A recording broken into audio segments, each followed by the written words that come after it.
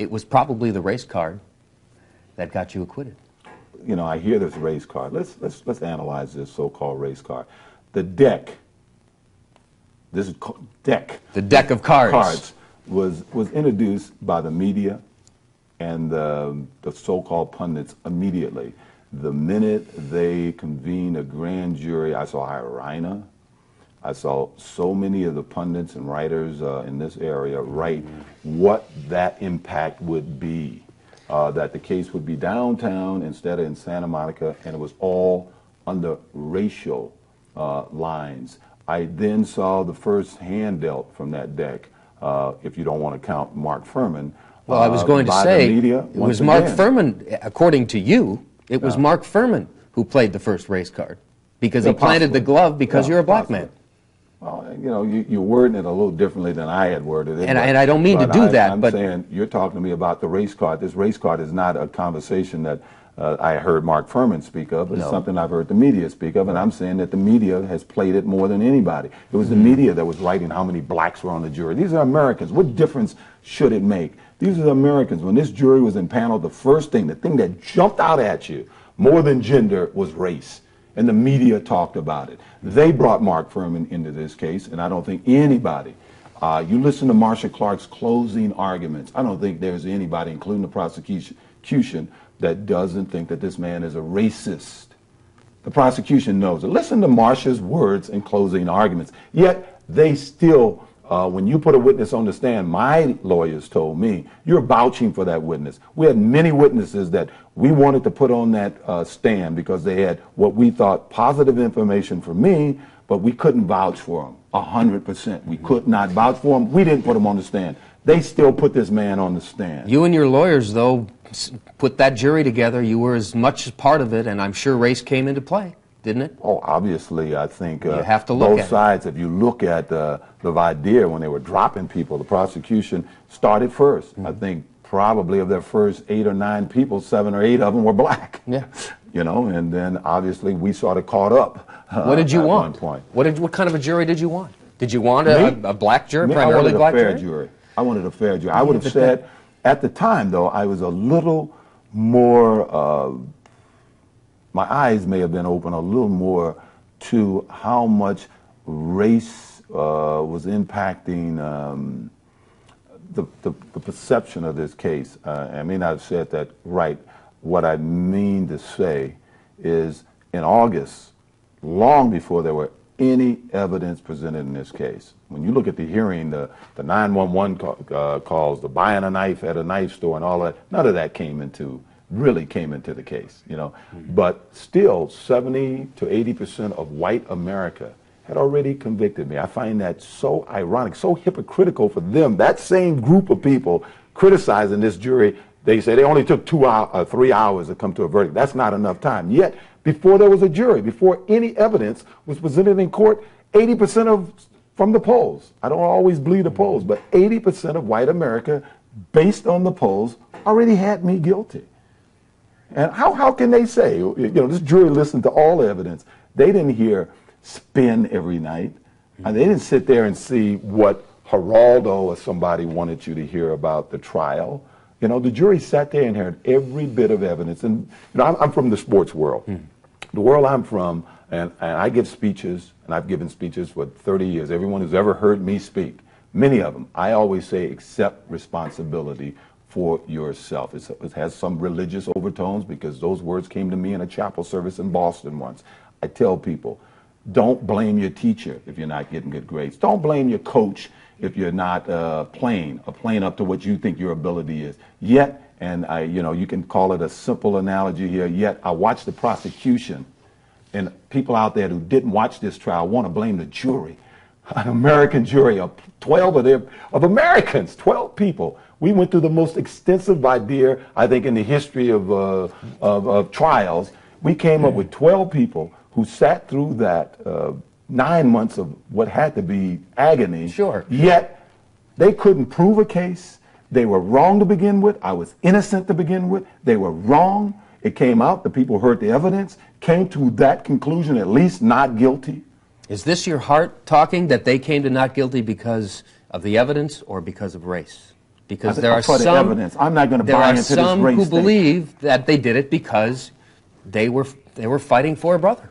Fighting for a brother. You know, you tell those people, you go out into whatever neighborhood you want to get, and you show me a person that buy that, and you take them downstairs in every urban community in this country, Washington, D.C., Chicago, Atlanta, New York City, you'll see, in most cases, the majority, certainly more than that what is indicative in our population, the majority of jurors are black. And now go to jail and see how many blacks are on death row. The majority of people on death row are probably black or Hispanic.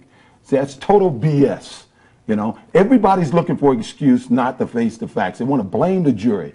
They want to bring black people that were on that jury. Just go into the prisons a day and see how many blacks are in prison. And you go into any courtroom in this country in urban communities, you look at the most serious crimes, you look at the jury, you see black people putting black people in jail daily.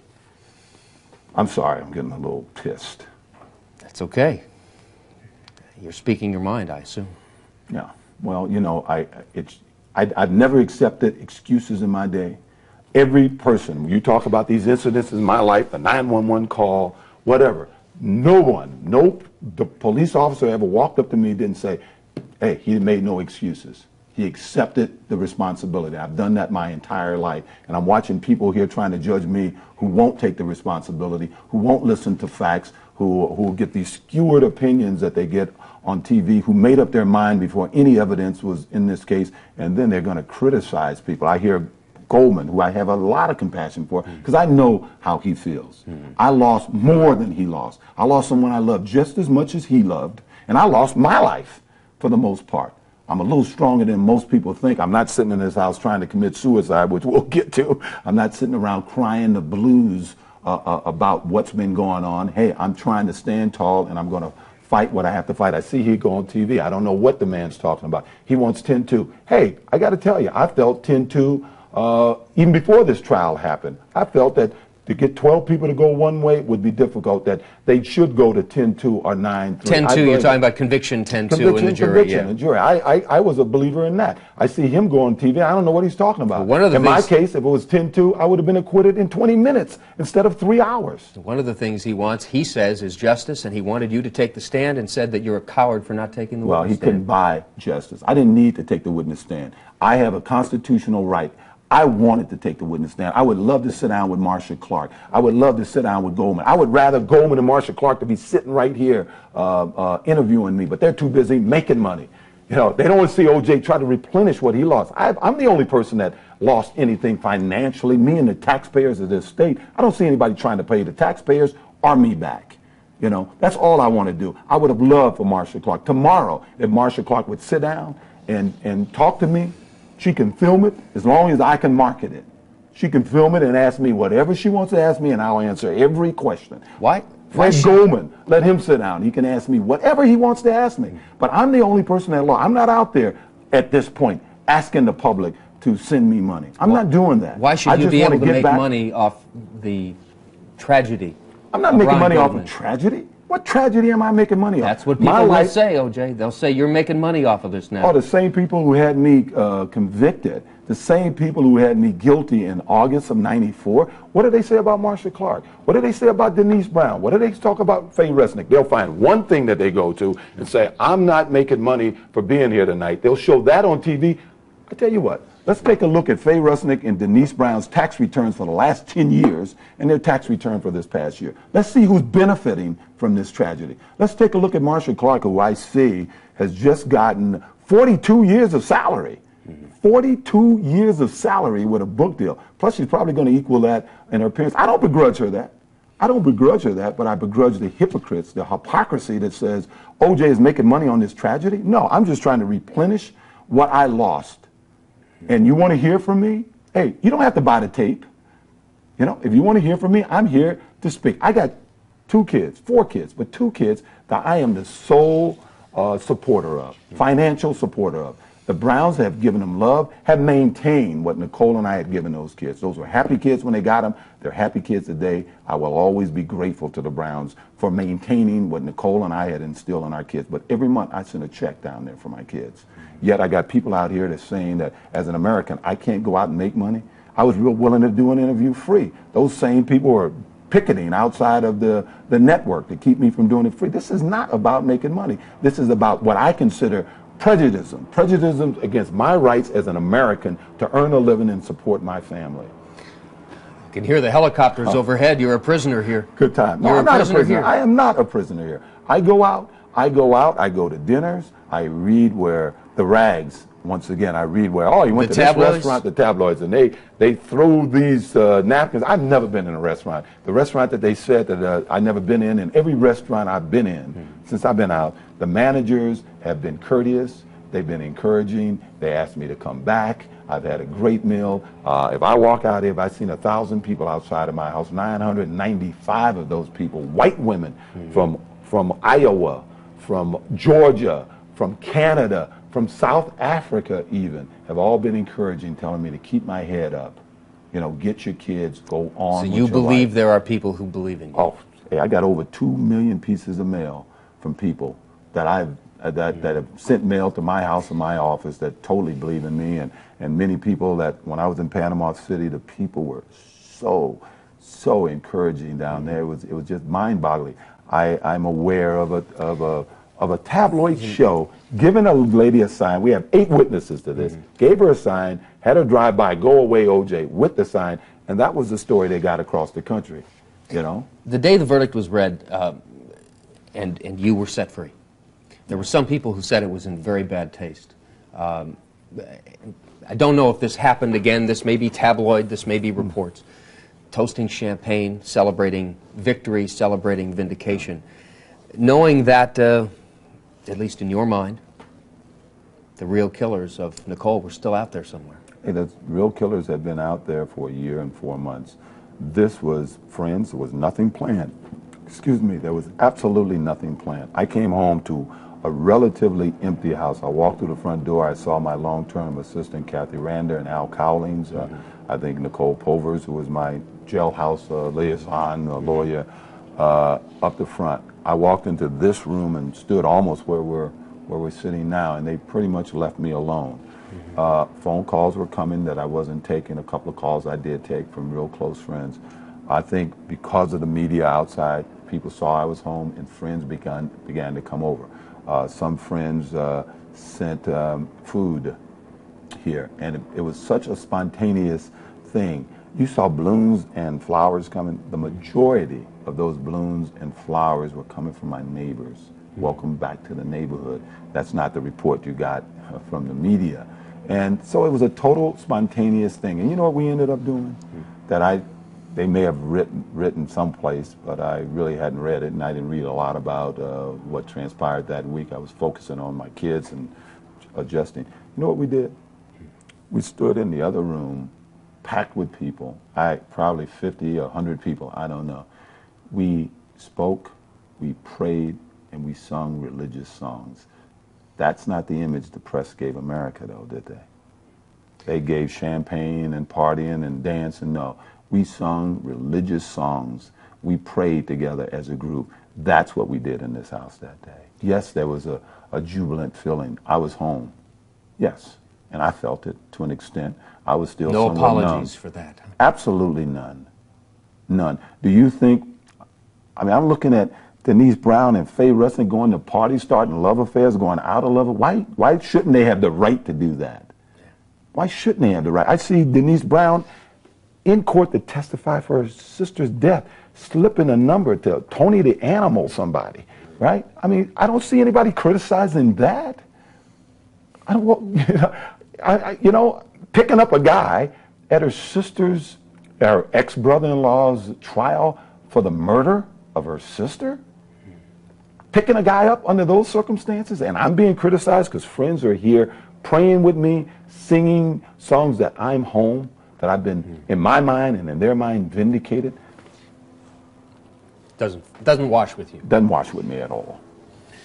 If you didn't do this horrible crime, who did? Who killed Nicole?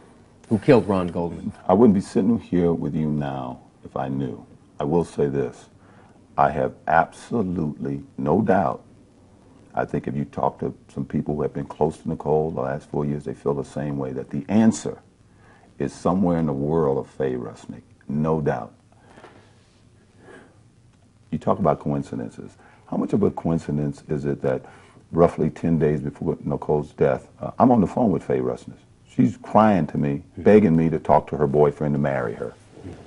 A guy who is a great guy, Christian Reichardt. Christian Reichardt. Nobody has anything bad to say about Christian. Impeccable record, great guy. Christian couldn't do it because she had problems. She moved out of that house, moved in with Nicole for the weekend. I don't know how long she had moved in. Just Nicole, she was a friend, Nicole brought her in. 4 days later, even though Nicole often complained and knew all about this woman's drug problems, Nicole saw fit to call friends together to put this girl away because it was totally... To have an intervention. She was totally out of control with it. Nicole called her friends together. The next day, they put this woman in a rehab center. 3 days after that,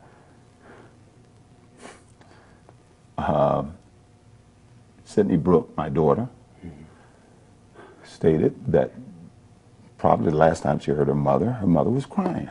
You know, we know now that that was in all likelihood Faye Rusnick, who claims that Nicole was giggling. This woman is in a rehab center. Nicole wouldn't be on the phone with her giggling. And any mother out there that got an 8-year-old daughter, your daughter knows if you're crying or if you're giggling. My daughter, Sydney, is a sharp girl. She knows if her mother is dying or giggling, or crying rather, or giggling. And within hours of this, Nicole's dead. Now what happens after this? This woman claims that she was fearing for her life from AC and Bob Shapiro, for God's sake. She runs away. She runs and goes into hiding and begins to spin her yarn. And hey, we can go through her story. Sure, you're going to hear a lot about this in this civil trial and obviously some other civil trials. You'd think I had a dream team before. Wait till you see my litigators with the tabloids and people like Faye Rusnick. This woman flat out lied. I'm calling her a liar. Her book, I can show you, it's provable. The prosecutions are lied. Her best, what she claimed to be her best friend, is murdered. If she know nothing about it, why does she have to lie? Go to Cora Fishman, Nicole's best friend. Nobody doubts that Nicole spent more time with Cora Fishman than any other person other than her kids and maybe me from time to time in the last 4 years of her life. Find out if the things that this girl has said about Nicole are true. This girl just lied and lied and lied. And I ask myself, why? If you're innocent, if you don't know nothing, why do you run and hide and say your life is in danger? And why do you lie time and time again? And it hurts me because I wasn't speaking to Nicole in the end because of Faye Rusnick. Because Faye Rusnick asked me, wanted to know why she wasn't invited to an affair that I had invited Christian and Dr. Fishman and his son to, and I hadn't invited the girls because they're Nicole's friends, and I was going to be with Paula Barbieri. Faye Rusnick, Christian was there, said, I want to go. Hey, we don't play that. We love you, OJ.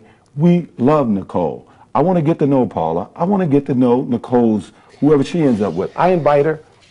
Nicole calls me and screams at me because Faye tells her a total different story. When I asked Faye, what didn't you tell her you invited yourself? She said, oh, come on, OJ. This is a week before her murder. Come on, OJ. Nicole loves you. You're back with Paula. She loves you. I say, Faye, do me a favor. Call Nicole and tell her you insisted on going to this affair. Now, that's not the story you've been getting from Faye Rusnick, is it? But fortunately for me, there were witnesses to all of this. Again, it's you. Well, first of all, you don't have any proof that Faye Rusnick was involved. Oh, it's like what proof that I murdered anybody? I mean, everybody, you can use the same circumstantial evidence for Faye Rusnick. We can look in her past, and we find out that anything remotely like this might have happened in San Francisco. Did she ever leave the country before because of something that might have happened? I don't know. Why don't we take a look at it? These investigative journalists out there, these tabloid shows, why don't we go and take a look at it? Why don't we just go and see? Or the police. Or the police. I ask you a question. Have you seen written anywhere where Marcia Clark, Phil Van Adder, Phillips, Darden, anybody ever asked Faye Rusnick who delivered her drugs? We know she was broke. Everybody knows she was broke. We know it's expensive to do the type of things that she was doing at the time, allegedly, but they had an intervention. Evidently, she admitted it. Nicole took them to her stash. I got a question. Did they ever ask the question, did anybody deliver you drugs this week? I'm not aware of it, but again... but this is the most thoroughly investigated case of all time, yes. This is your contention, that she and Ron Goldman, Nicole and Ron Goldman, I don't know were about killed, Ron Goldman. But they were killed accidentally. I in don't a know. sense. I don't know. I can't talk about that. I have absolutely no idea. I know Nicole is a confrontational person. She always has been. She's been confrontational with house help. I noticed that the rags hadn't gone to all the housekeepers and all the nannies who've worked in this house. All of them will give you a totally different story. And many of them have, even in Europe, who live in Europe now. I've given you a totally different story than what the tabloids have been telling you about my relationship with Nicole and who was aggressive and who was not aggressive in this household. I don't know. I just know if someone came to that house looking for Faye, doing whatever, Nicole would have been very confrontational with him because that was her nature. Well, I knew that we would never have enough time to talk about everything Yeah. in 90 minutes approximately. It's frustrating for me because I try to say everything. Let me do one thing, though, and this, we can talk for hours, we can talk about evidence, people will still have questions, they'll have their own opinions. Let me look directly into the eyes of O.J. Simpson, like so many people watching this tape are doing right this minute, and say to you, did you kill Nicole Brown and Ron Goldman? Absolutely not. I couldn't kill anyone. I couldn't do it. You know, one of the things that probably saved my life when I was in that orange grove was that my mother always told me if people who commit suicide can't go to heaven. I expect, hopefully, I pray that one day I'll see Nicole again. I have no doubt that's where she is. I couldn't kill anybody. No matter what you No say matter or what do. it- you know, matter what you say or do, though, there are people that are they'll not going to it. believe you. They'll believe it, you know, and hey, I can't help that. I can just say to them, look at my history, not the history that a Tammy Bruce is trying to create, but let's look at the facts. People lived in this house. Go to all the people who ever lived with Nicole and I. Go to all of her friends. You know, go to Nicole's words and things like her divorce deposition or these spontaneous utterances that she made at the 911 call where there was absolutely nothing in 93 physical that happened between us. Go to all of these people and find out, see the nature of me. I can tell you honestly that other than my 89 thing with Nicole, once on a football field with Mel Lunsford, Mel, sorry to bring your name up, I had a fight with a guy named Mel Lunsford on the football field. 3-4 inches taller than I, 50 pounds heavier than I can tell you in my adult life, I never had a fight with anybody. Everybody got along with me. Everyone who's ever worked in this house would tell you, if anything, I was a peacemaker in this house. My history, you talk about my history, that is my history. You talk to people who live with me, you talk to people who work with me, you talk to people in my public. That was my history. I didn't get into confrontations. You know, I've had my arguments with Nicole. Or Nicole has had her arguments with many people, with house help, with her mother. But Nicole was a strong woman, and she, I can tell you this, I say this without any reservation. I think if you go to any friend of hers, somebody like Tammy Bruce, Nicole would punch her. Nicole would punch her right in her face. She could push your buttons too, couldn't she, O.J.? Nicole. Yes. Oh, yeah. Oh, yes, she could. But not Do you know anybody that's been with a woman for 15, 17 years that the woman couldn't push his buttons? But not enough to kill her? Not enough to get enough, that angry? Not enough really to hit her or to purposely injure her. Never. Even in 89, my goal in 89 was just to get her out of my bedroom, not to hurt her. You're the only one who knows really the truth of what you're saying. No, there's somebody else that knows the truth. Who's that? It's the person who killed them. Yeah. You can live with yourself? Yes. I think I've been a good guy. I think I've been a good person. I think my life has shown it. I believe in God. God has been with me. He's made me strong. I hope even today, I kind of, there's things I don't like what I said today because I don't want to go to certain people's levels. And today I think I did. But I've had so much in me, so much stored in me. There's so much more that I want to say. And I kind of apologize if I got a little carried away there. But that's me. That's anybody who's ever played golf with me. Everybody who knows me know that I'm not a guy, I say what's on my mind. Everybody knows where they stand with me, and I like to think I've been supportive of everybody, even people who have been critical of me. Virtually every one of them, I could tell you a time, and they would agree that they came to me for help when they were in women, friends of Nicole's, who I think probably feel that I'm guilty, that when they were at places in their lives where when even Nicole wouldn't speak to them. You ask Kris Jenner. They came to me, and I was there for them. You didn't kill her? No, I did not kill anybody. I could not and would not. Thank you for your time, Yeah. AJ.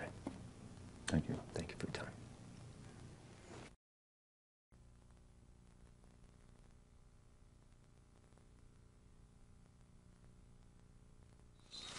Now, this is the Rockingham gate to my home. It's west of the house. We actually used it as an exit.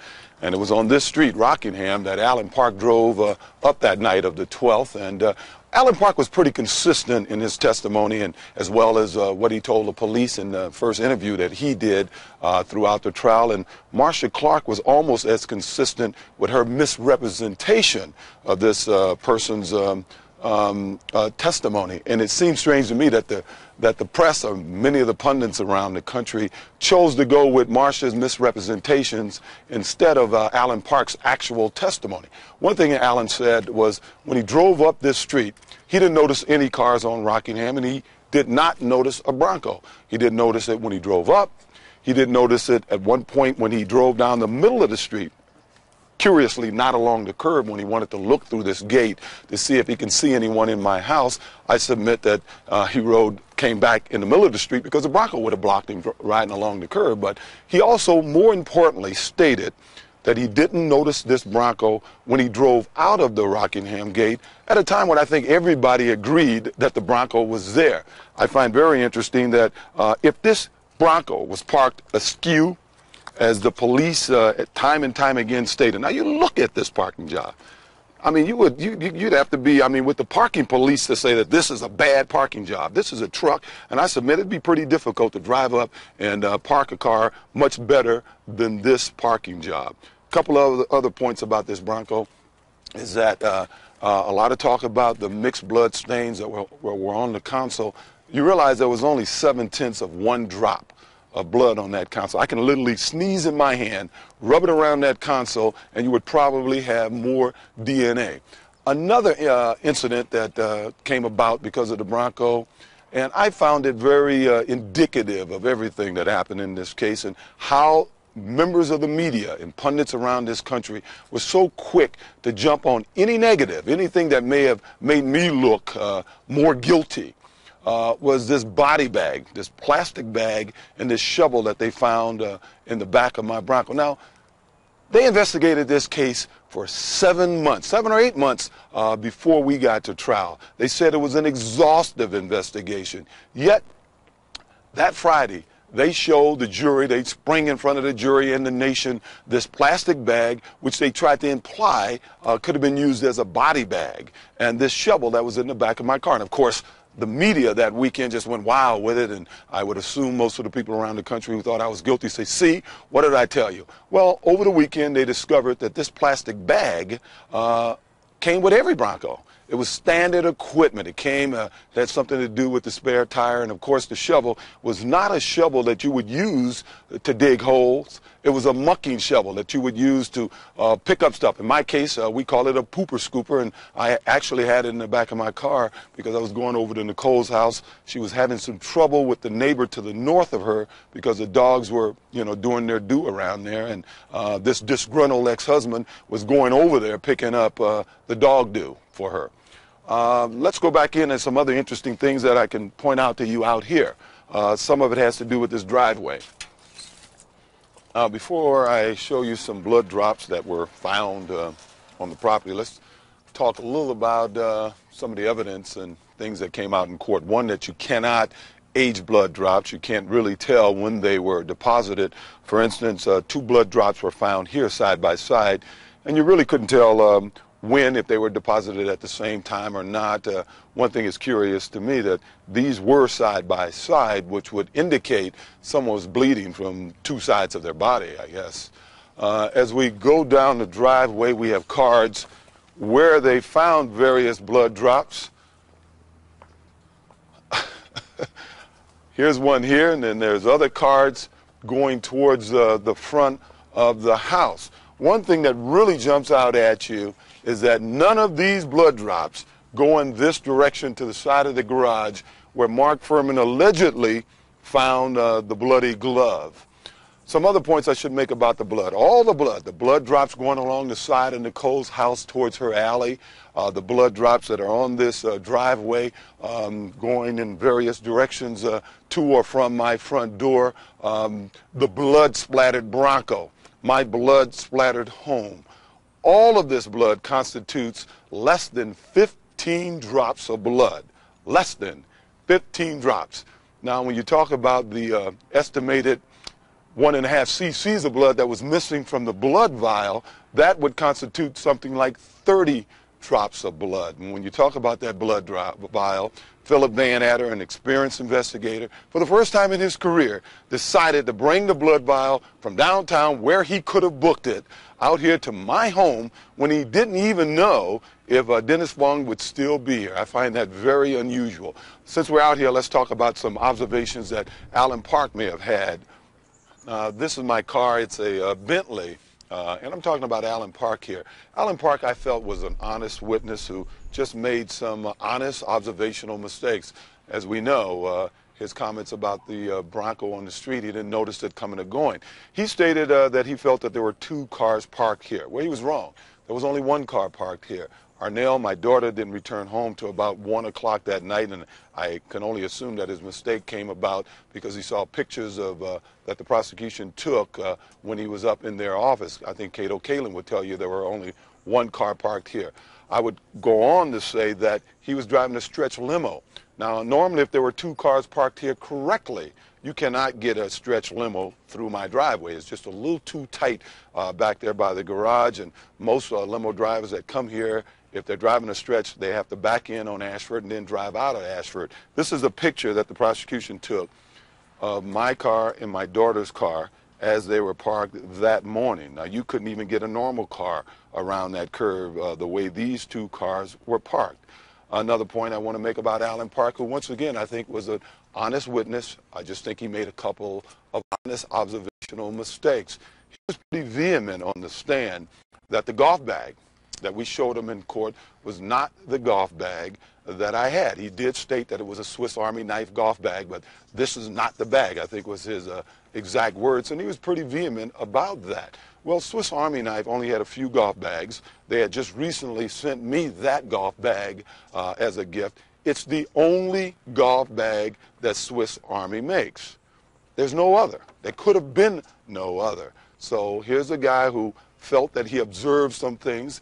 He was wrong. He had no axe to grind one way or the other. I just feel it was an honest mistake. He was not a detective. He was here just to pick up a customer and take him to the airport. And there's no reason for him to, be tested on his observational skills. And unfortunately, he made a few mistakes. Now, since we're outside, let's go back to what I thought was some of the more informative evidence that something funny went on during this investigation. I want you to assume that perhaps at some time, since 1985 or 6, you addressed a member of the African American race as a nigger. Is it possible that you have forgotten that act on your part? No, it's not possible. Are you therefore saying that you have not used that word in the past 10 years, Detective Furman?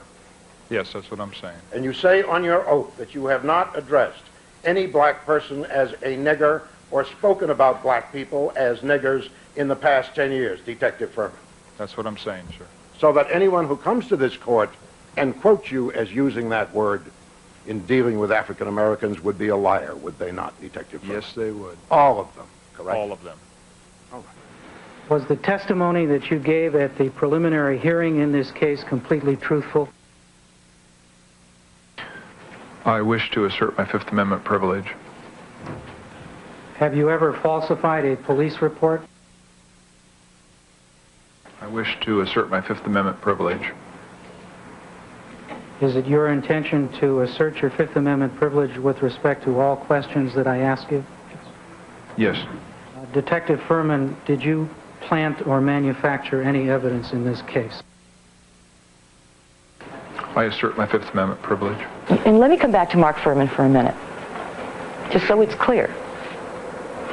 Did he lie when he testified here in this courtroom saying that he did not use racial epithets in the last 10 years? Yes. Is he a racist? Yes. Is he the worst LAPD has to offer? Yes.